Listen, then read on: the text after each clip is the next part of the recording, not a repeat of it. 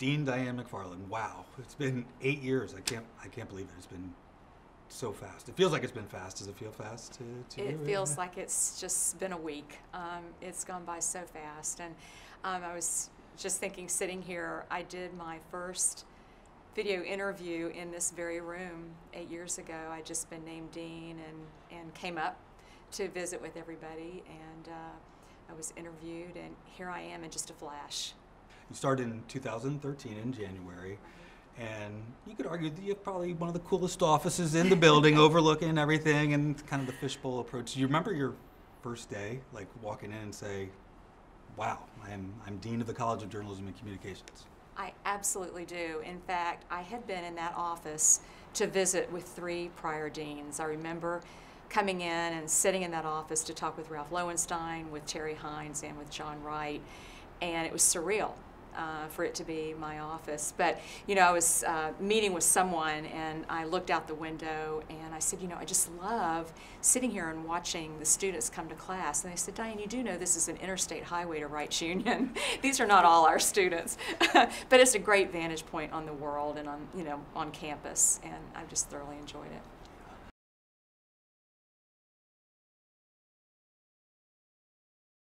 So we all know that you came from industry into the academic environment, and I know you did your homework, and I know you know the college intimately, but it had to be a little bit of a change, right, coming into the academic world. What surprised you most about UF, about the college, in your first year or two here? I think what surprised me the most was the extent to which faculty and colleagues are so collegial and collaborative. Everybody is, you know, pulling toward the same goals, and that's not the reputation of faculty. Just as it's not the reputation of newsrooms, for example. And I had the same experience throughout my whole career in newsrooms. Certainly, you know, you have folks who are very focused on their own interests. That's going to be the case with any ambitious organization. But for the most part, everybody is here to work together for the betterment of the institution and on behalf of the students. And that's really an aligning force when there is a righteous mission like that, and everybody can work toward that goal.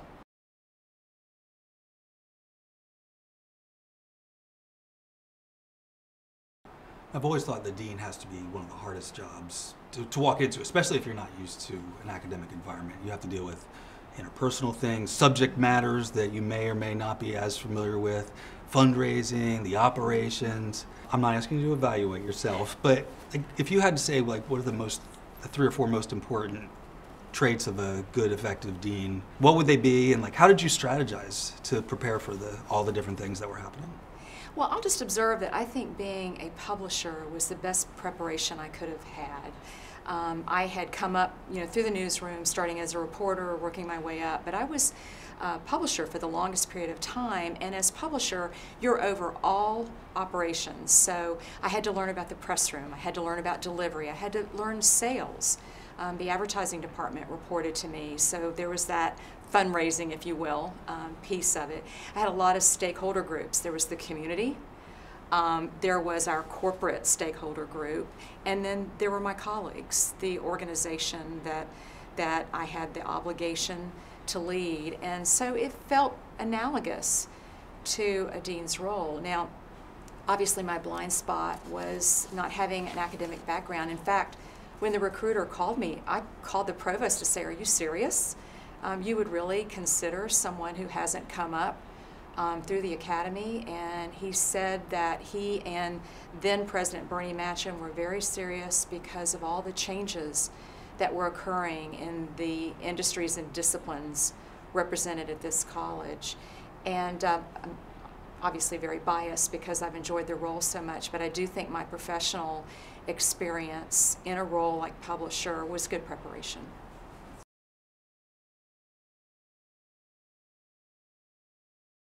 So in your note to faculty and staff, January 7th, 2013, this was your final line. There are so many exciting opportunities ahead of us, and I look forward to advancing them with you. So as you look back now, what are sort of the 3 or 4 big things that stand out to you as really special moments or initiatives under your leadership? Well, there were so many opportunities. That is a very long list because this organization was so positioned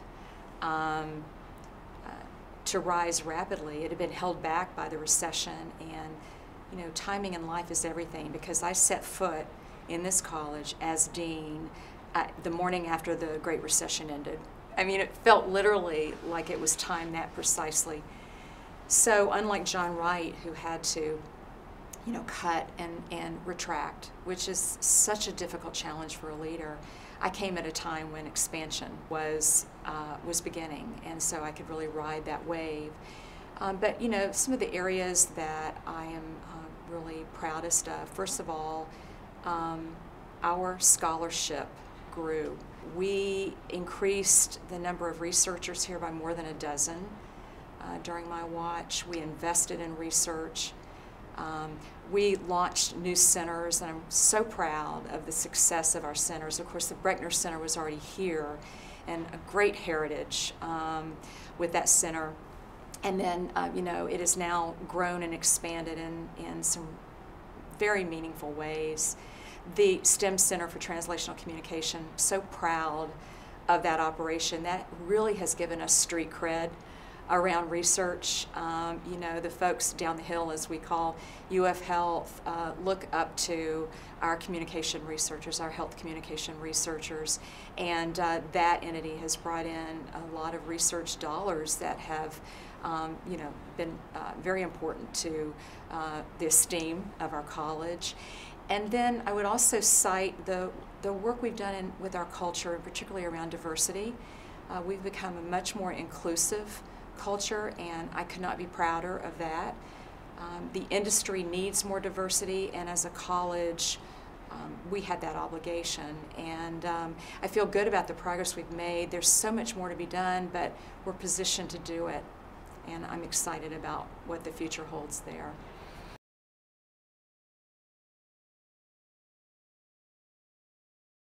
I think related to some of the things you've mentioned, it sort of goes to the heart of the core mission of the college. How have you seen the core mission of the college change, evolve, grow in your time here? Well, I'll go back to research. I think that research has risen in prominence and emphasis at this college. Our investment has grown significantly, but at the same time, we've kept that balance that we always talk about. The balance between undergraduate and graduate, between professional immersion and scholarship and research. And I'm equally as proud of the strides we've made with our immersion programs. The INC, Meyer Lowe, has taken that in new directions. I'm so proud what we're doing there. Fresh Take Florida, great new program that, those stories written by our students are being published literally all over the world, particularly, of course, in this country. And then launching the agency. I'm really proud of that because when I came here, there was not a college-sponsored immersion opportunity for our advertising and public relations students. And, that also meant a lot to me because I think the fear was that with me as dean, it would be all journalism all the time. That's my degree here. That was my career. My whole career was in newspapering, and to strike some achievements for other disciplines really meant a lot to me.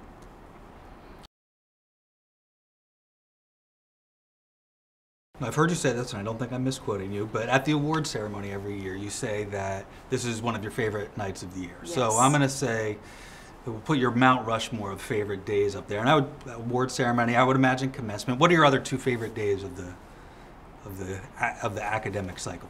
Do you have anything else that would be on the Rushmore? It's those two. I mean, my gosh, it's all about the students. That's why we're here. And I remember when I was named a distinguished alumnus of the University of Florida, Terry Hines was dean at the time, and I was on stage with her. And of course, this was when the commencement, it was several colleges.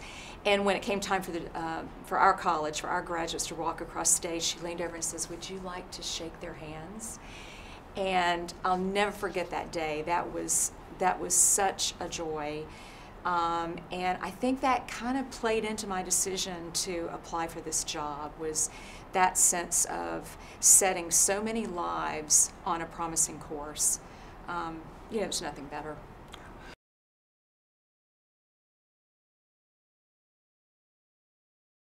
So you made reference to this a little earlier, but when the press release came out of your taking over as dean, Bernie Maschen was quoted as saying this: "Diane has a comprehensive view of the rapidly changing media industry and the challenges it faces." So we learned in 2020 that it wasn't just the media industry that was changing, the whole world was changing with the pandemic and racial injustice that was being spotlighted throughout the country and the world. I also say that leadership sort of comes together in crisis and really makes a mark in crisis. How would you evaluate what 2020 was like in your last year as dean here, and how you managed the uncertainty, the conflict, and the craziness? Well, you always feel inadequate to a task that huge. There was no blueprint. There was no example, no history. There's so many new factors coming into play, and the convergence of them all, it was the perfect storm. And then, of course, for a period of time, we were limited to virtual interaction, and to a great extent still are. That was handicapping as well. But what I tried to do was be present and to communicate frequently. So we had a lot of town halls. We had Zoom sessions that were simply just to listen to everybody and to make sure that that the dean's office was considering everything that needed to be considered. And there was a great deal of pain and uncertainty throughout the year, and it wasn't the way I envisioned spending my last year as dean, quite the contrary. But I'm glad I was here to do that. I'm glad I was able to be present, because I think it would have been even more difficult for a new dean who didn't know the organization and the things to look out for. Yeah. And I'm so proud of this organization for how it's handled it. Oh my gosh, I mean, the quick move to online, I mean, that pivot was literally overnight. It was, it was less than a week. And just the sensibility about what needed to be done, and the concern about colleagues, and everybody rallied, and it speaks volumes about the caliber of this organization. One of the many things that I've been impressed with is, ever since your announcement that you were going to retire, never stopped charging ahead, never stopped challenging us. But the time's going to come when you're going to transition. Will there be anything left on your to-do list? I'm going to be squeezing every last drop out of this job. I'm so reluctant about the retirement. But, there are two things that I've committed to get done before I leave. One is to make sure that leadership for the Trust Consortium is in place, and a plan is implemented to carry that forward, because never has it been more essential. And the other is, President Fox asked me to lead an initiative to establish UF's core values. And that's near and dear to my heart, because I've always said, leaders, you always lead by placing the values front and center. So those two things will be completed. And then along the lines, there are other smaller things. I'm trying to reach out to all of our major supporters, whether it's as volunteers or through financial support. I'm having conversations with many of them. I think the thing that is most painful for me is that I can't have hallway conversations. So I'm going to be staying in Gainesville, and you all will probably get sick of seeing me, because I'll be around to have those conversations and to reconnect with the college before, I disappear.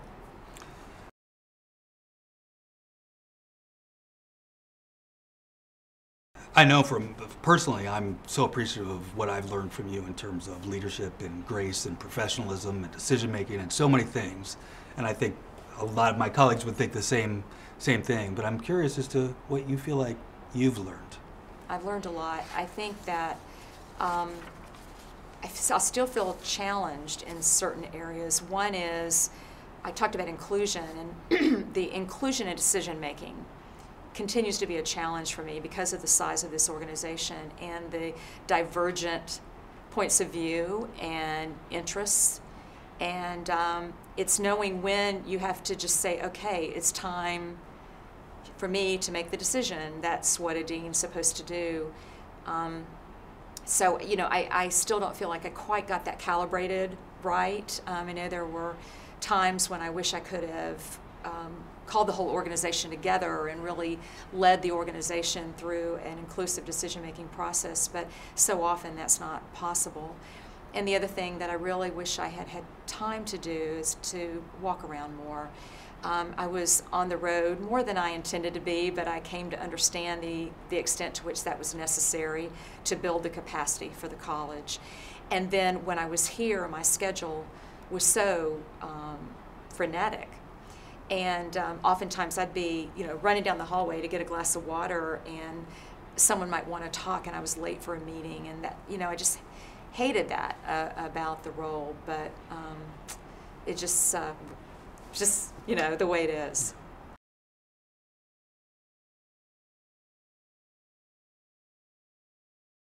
So continuing to look to the future, what do you think the college needs to do, or the greatest opportunities for the future, for the next level, for just continued development and growth and opportunity? Yeah, you know, this institution has consistently and continually been high achieving. And I feel like it is positioned better than ever to take some significant leadership roles at a much higher level, at a national level. Not that it doesn't already in certain narrow areas, but I think there's some broad areas emerging that we can take a leadership role in. And one is, you know, the nation is gripped by this culture of misinformation. It is a huge problem. It's affecting everything about our lives. It's undermining our democracy. And we've tried to put some things in place that will position the college to make a meaningful impact there. And other organizations are looking to do the same, but I think this college is particularly well positioned because we sit on a campus that is so intensely comprehensive. And there's so many disciplines represented here, other colleges that want to work with us on this issue through the Consortium for Trust in Media and Technology, but in many other ways as well. And this feeds into all of our disciplines. It will elevate our research even more because there are some fascinating research projects going on already. So I see that as a very big arena for us to play a significant role.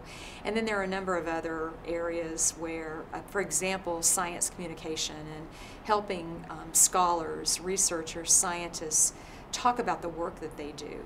And this is an effort that we have underway with the Center for Public Interest Communications, with the STEM Center for Translational Communications. Various other programs at this college are designed to help academics do a better job of public-facing communication. I could just go on and on. There's so many different areas. Public media, we're taking a much bigger role there under the leadership of Randy Wright. The Corporation for Public Broadcasting has our address. They know what we're doing here. They're interested in emulating the Florida Public Radio Emergency Network. So there are just many ways that this college is positioned to take a higher and larger role. All right, so we're wrapping up. So now that means it's time for the rapid fire questions. Right. On average, how many emails do you receive a day? Hundreds, literally, hundreds. Besides Weimer Hall, what's your favorite spot on campus? The Bauman Center. Social media platform of choice? Twitter. Class in the college you would most like to teach? Oh, media ethics. Class in the college you would most like to take? Media ethics. Number of days in your 8 years here that you've seen Foley wear long pants? 0. Even on the coldest day of the year, he shows up in his shorts. And finally, percentage chance that you will drop a mic when you leave Weimer Hall for the last time? I love that idea. Let's make it 100%. So if I can say so, you have had a mic drop reign as dean, and I think I speak for all of us when I say we are so appreciative of everything you've done for the college and for all of us students here especially. So thank you so much, Diane McFarlin, Dean. Thank you, Ted. It's been such a pleasure to work with you and your colleagues. Thank you.